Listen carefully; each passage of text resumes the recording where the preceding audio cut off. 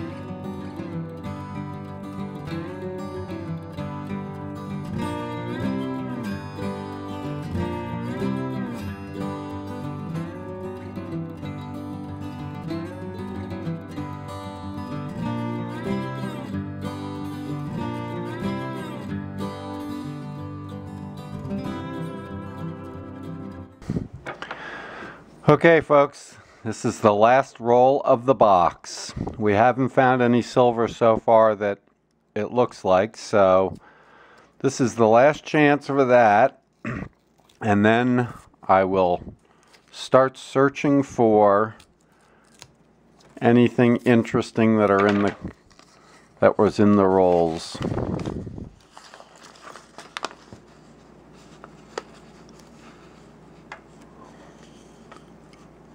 Well, it does not look like we found any silver. So, I am going to shut off the video and I am going to go through these coins and look for any errors or varieties. I am still looking for a W mint mark, which I haven't found up till now.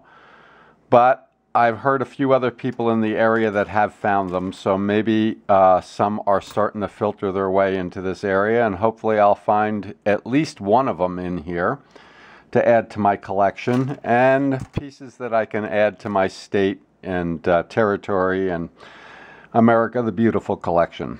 So I will be back to you in a little while. Okay folks, I'm back. Let's do a wrap up. This one here obviously had a hard life. That's pretty beat up. I did find a few things here that are going to be interesting. I found a number of bicentennials. Again, I don't say bicentennials, but there are a couple of them in here that aren't in too bad a condition, so I may go through them, and if there's one in really good shape, I may keep it. I found a few of the Wisconsins. I checked them to see if they had the extra leaf, but they do not, so those are going to go back. I found some 65s and 66s here, but I did check them for the double dies. None of them had double dies, so those will go back. And the 66s. I did find some 82s and 83s. I will be saving these, even though they're not in great condition. There actually was a couple in here that weren't too bad. But because these are ones that people look for, I will hold on to those. I found a number of state quarters that were in pretty good condition, so I'm going to be checking those to see if any of them are ones that I need for my state quarters. Actually, I think there were a couple territories in there as well. I did find a number of 2009s, 2010s, 2011s, and 2012s. Those I'll definitely be saving. In the 2009s, I did find 3 of them for the District of Columbia. I did check them to see if any of them were the double dyes. They aren't, but this one here is in pretty nice condition, so I save all these anyway. But this one here, I'm going to check and see if I have it in my group that I've been saving in my folder. But I do have a few here that were a pretty special find that I want to, I got my microscope working again, so I'm going to put these under the microscope and show you what I did find. I'm very happy about these. But let me set up the microscope and I'll be right back. Okay folks, I got the microscope set up. I want to show you a couple that I found here that I was really happy to find in this group.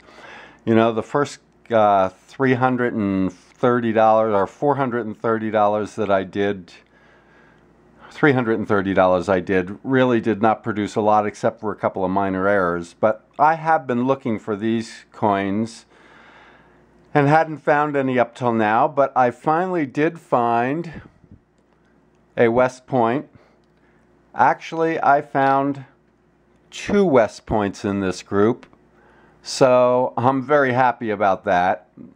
This one here's got a little ding along the edge here, and they do have a few minor scratches on them, but again, I've been looking for these since the announcement that they were out, and I haven't found any up till now, so I'm very happy about that, and those will go into my collection.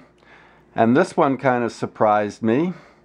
I did find a number of Philadelphias in this group, which this last $200 that I did was predominantly Philadelphias. So that kind of surprised me because out here in Colorado, we see Philadelphias once in a while, but not as many as I saw there. But this one here was kind of a nice surprise. I found a proof. Yes. This one here is a 2005 Kansas, and we've got an S Mint mark there, so that one makes me happy. But let me go back to the West Points and show you which ones that I found. I think they were both the same. I think they were both Lowell. Yeah, that's a Lowell, and this one is also a Lowell. So both of these were the West Points, and again, I'm happy to have found both of those. So, actually, I'm very happy with this hunt. I didn't find any silver, but I rarely expect to find silver in quarters these days. It's been a long time since I have found any silver in the quarters, but these 3 here make me happy for the hunt, and I did find a number of them that I was able to add to my state quarter, territories, and America the Beautiful collection. I still have a lot of holes in it. As I had mentioned in a previous video, I had stopped saving the state quarters way back, probably about a quarter or halfway through that, so I have a lot of holes in there to fill, and I will continue to keep on looking for them from time to time. But you know, I did find a few good ones here that are going to be nice, like this one here is in really good condition, so this is a nice one that So as I say, this was a pretty fruitful hunt for me. I'm happy that I went through these, and I hope you enjoyed the video as well. If you did, please hit that like button down there, and if you haven't subscribed already, please do. And if you are already a subscriber, thank you. I really do appreciate the support. And if you click that little bell next to the subscribe button, you'll be able to keep track of my future videos. I have probably the next thing I'm going to do is I have a couple $100 worth of $1 bills that I want to search. I'm still putting together the series for the different Federal Reserve banks for each of the different date series on that. And I have a bunch of $2 bills that I'll be going through. I also picked up some more silver recently, so I'm going to share with you some of that I've done. And if you watched my last video, I am also a coin collector, so from time to time I'm going to be showing you pieces from my collection that I have been accumulating over the past 30 years or so. So please do stay tuned in. I'm sure that I'm going to produce something here that's going to be something you're going to enjoy watching. And in the meantime, all I can say is happy hunting. Have a great day. This is GD.